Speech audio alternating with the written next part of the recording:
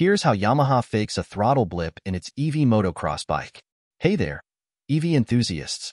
Ready to take a joyride into the world of electric vehicles with EVpedia? Buckle up because we're about to embark on an electrifying journey together. But hold on, before we hit the accelerator, let's make sure you're part of our EV squad. Hit that subscribe button faster than a Tesla off the line.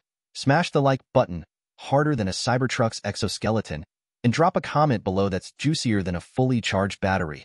Let's turn this channel into the EV hub of the future, one click at a time. Why would an electric bike need a clutch? For very good reasons, actually.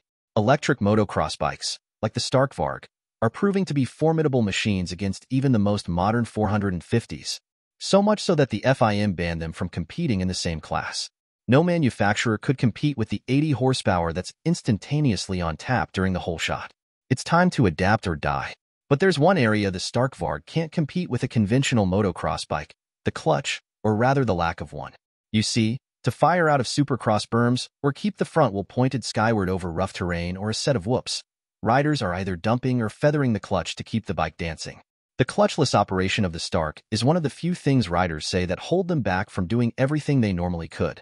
Well, whenever Yamaha launches its first electric motocross bike, it looks like it'll have something that resembles a clutch. Here's how it'll work. The patent. Last month, we learned that Yamaha has a new patent application, which relates to a motocross bike, specifically relating to how to design a transmission to improve traction. But, more recently, Cycle World reported that Yamaha filed a new patent relating to how the bike's transmission would work without a conventional clutch but something that performs the same duty.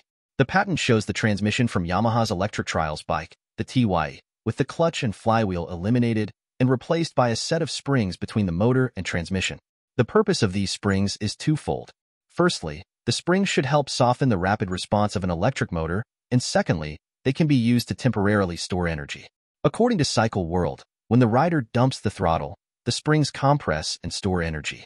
Then, they extend again to release the energy, which is combined with the maximum output of the motor to give a short boost of power. So, if you need to pick up the front end, as you normally would by blipping the throttle with a clutch, this should produce the same result. I reached out to a member of Yamaha Motor Corporation U.S.A's press team, inquiring about when we might see a prototype electric motocross bike from the brand. He responded by saying, "As for an electric motocross bike, unfortunately I can't comment on anything that isn't currently available for the US market." It's not exactly an answer, but it does point to the motorcycle coming in the future. This is why you need a clutch. It wasn't until I watched this video that I realized how important it is to have a clutch on an electric dirt bike. Check it out and let us know what you think about the future of electric racing. Well, fellow EV aficionados, that's a wrap for today's electrifying adventure. Thanks for joining us on this ride. But hey, the fun doesn't stop here. Keep those likes, subscribes, and comments coming in like a convoy of electric cars on a mission. Together, we'll charge ahead into a brighter, cleaner future. Until next time, keep those wheels turning and those electrons flowing. Stay charged, my friends.